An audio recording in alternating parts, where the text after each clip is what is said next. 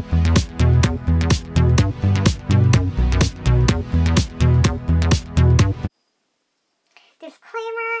all of these stories are true and they're a little spooky. I made this custom doll of Jessii Vee a few weeks ago. There's a video linked down below, and yes, Jessii, you are allowed to use this video for your video compilation if you choose.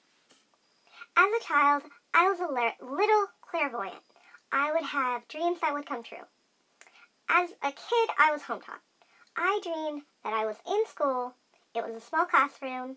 The teacher was extremely tall and really blonde. After a move from New York, I was enrolled in regular school. One day, I was looking out past my desk and at my teacher, an athletic, tall blonde, obsessed with oral hygiene.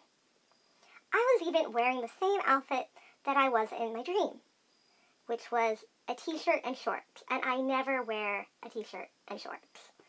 I got chills. I literally lived on land where Native Americans were murdered. Several family members have seen apparitions, including my older sister, who was never prone to fits of lunacy. This very sane girl saw a man in our basement, a man who quickly vanished into thin air. Soon after, our dog, Black Beauty, started barking at the corner of the room. A dark, cold, ominous feeling filled my home. I went into my grandmother's room where my mother was with my grandmother. I was not a young child, but a teenager afraid of some entity I could not see. All night, I could not sleep. I fell asleep for but a half an hour altogether that night. When I went to sleep, my eyes looked normal. When I drifted off and woke up, my eyes had turned blood red. At least the oppressive feeling, the heaviness that was in my chest, was gone when I returned home from church.